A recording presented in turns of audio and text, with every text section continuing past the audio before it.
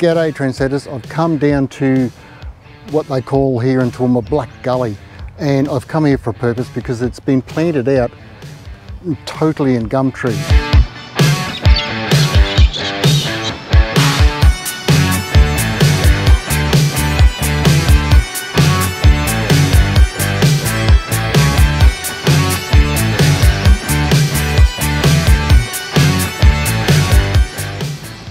But the purpose of my visit to Black Gully is to announce the winner of the Gum Tree of the Year.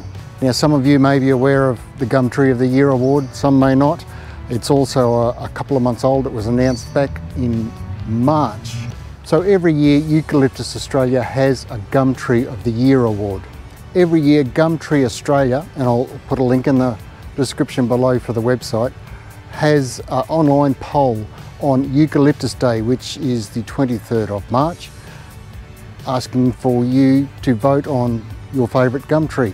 Eucalyptus Australia is the operating name for a trust, and the trust is, bear with me, is a Swedish, fingers crossed, Swedish bloke, came over many years ago. You can read all about him again on the website and find out more about him, but Bajani is how I'm going with Bajani K. Dahl Trust.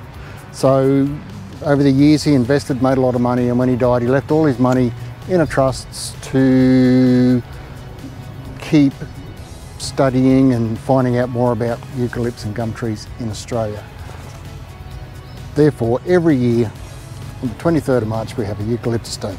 Also on the Eucalyptus Day there's lots of things. It's turning into like a little festival of sorts. They have a photography competition. They also announce the winner of the award, the Bajani K. Dahl Award medal, to publicly recognise and reward those who have made significant or substantial contributions to eucalypts. Anyhow, drum roll please, without any further ado. And this year's winner goes to Eucalyptus regnans, also known as mountain ash, swamp gum and stringy gum. There's a great little article here too. I don't want to read it out to you, we'd be here forever. Great little article here too by the Guardian newspaper. I'll put a link to it, and it goes on to tell you about the tallest tree in Australia. It's also Eucalyptus regnans is the tallest flowering tree in the world, so that's another feather in its cap.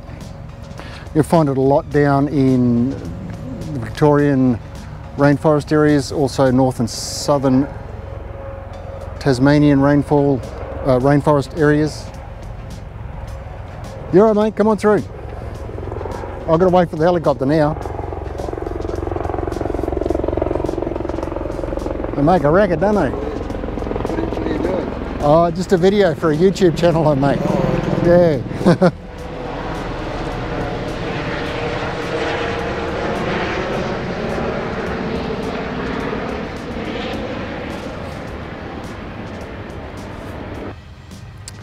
Also in a hotly contested second place came the splendid and widely beloved red flowering gum, Cryombia ficofolia. The red flowering gum has had an incredible flowering season this year in its restricted endemic range in southwestern WA and along streets and gardens across Australia.